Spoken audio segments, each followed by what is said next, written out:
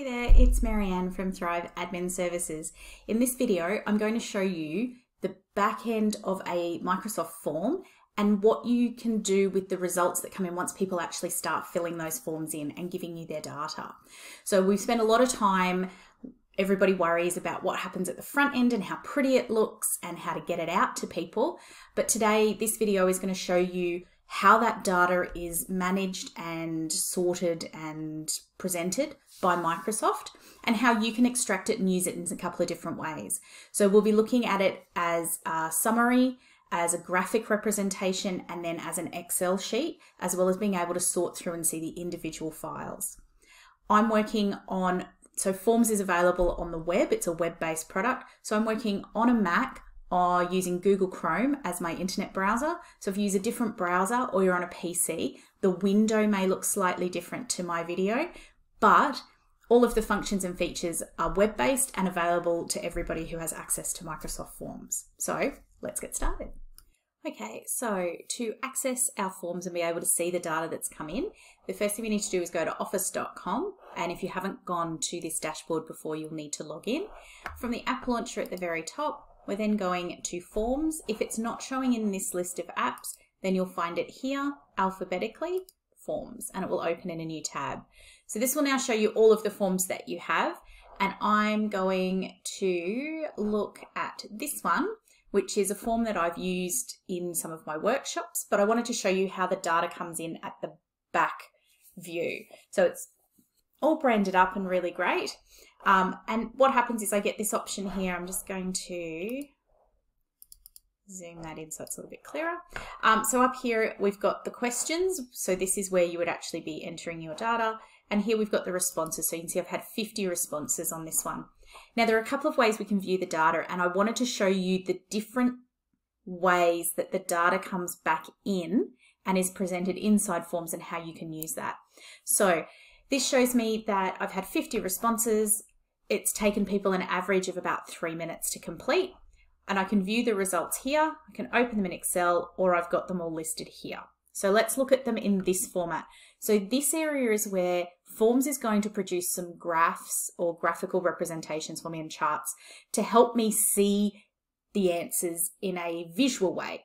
So if you would like to present the information from your form to a committee, a board, a company, a client, to an audience in any format, say as a presentation or as a report, this data is really useful, and Microsoft have done all the work for you, and you can simply take a snip of this and pop it into your other presentation. So this one's got 5 questions, I think. Yep, nice and simple. So this one was a yes, no, or maybe, yes, no, or I don't know option. And you can see here the question was very simply, do you have a Microsoft subscription? So of the 50 responses, we had 43 yes, 6 no, 1 I don't know. As I move my mouse across this on the screen, you can see it's showing me the different breakdown and what that percentage is. But if I wanted to simply show that data in another way, I'm working on the Mac obviously, so I could take a snip with my screenshot tool, and I could do it simply as the image if I wanted, or I could do the image and this data, and then I can present that as an image on another piece of content, whether it's a presentation or a document or an email or in a Teams chat, whatever I want to do. So that's one of the ways I can do that. And it comes in different formats depending on the type of question. So this is one where someone has to choose one answer only. This question allowed them to choose as many of the options as they like. So it was check boxes, and you can see we had, I think I had 13 there. And of the 50 responses, you can see we got 50 for Word and Excel, 49 for PowerPoint, all the way down to 6 for Bookings and Power Automate.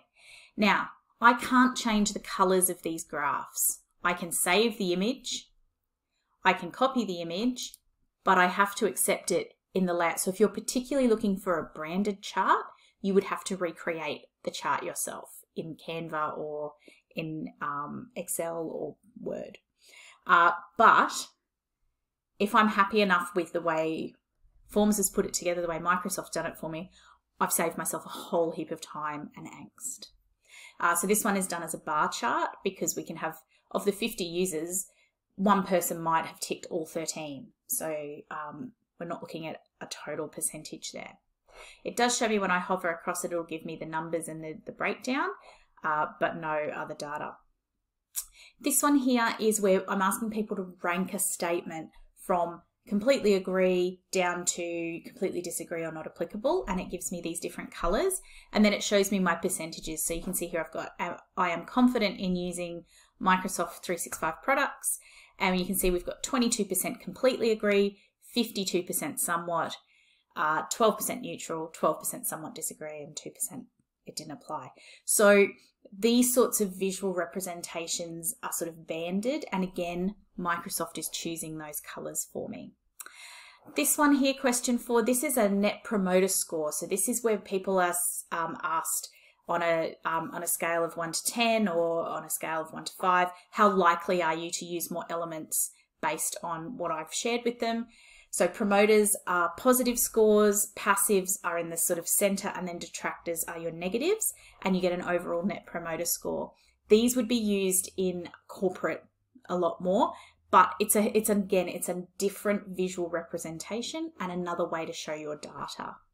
And then last but not least, this was just a yes, no again as a pie chart. So I've got graphic, which if you've got visual people in your audience that you need to relay this information to, this is a great way to access that. You can go into view results, and here I'm actually able to look at each individual person's submission. So I might say, oh, I really just would like to know how many people have ticked what somebody's ticked everywhere. So someone here's ticked everything. I can go to this one. It took them 15 seconds longer. They didn't know about Planner to Do or Power Automate. And this is how they felt. So I can rummage around and sort of interpret the data on an individual basis. So that's looking at the individual results or submissions. And then here, what I can do is I can open it in Excel. So it's going to open it in Excel for me. There we go. It's all right. Sorry, I've got lots of things open in the background there today. So I'm going to zoom this in a little bit so that we can see things.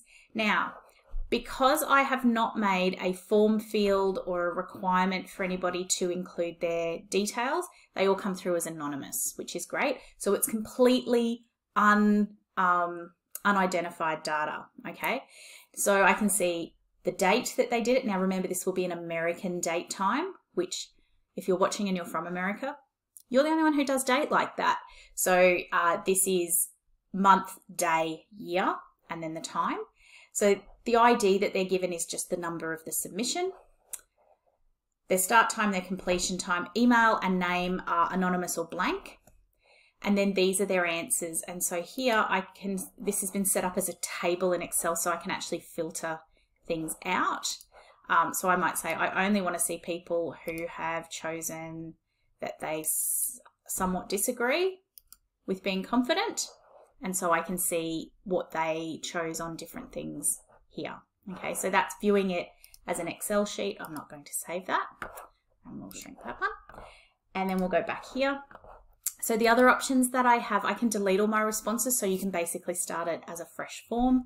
You can print a summary. Now the summary is these graphic representations, and then I can print them out. You used to be able to get a PDF, and you can also get a summary link. So this will actually share the link. So if you've got team members or a committee or a particular audience who need to see the back-end data from your form, you can share it with them this way. So there are lots of ways you can manage that data and interpret it and interrogate it and use it in other ways. So I thought it's all well and good to see the front end and see how pretty it is, but knowing what to do with the data once people submit it is a whole other ballgame, and this is how you can go through all of that.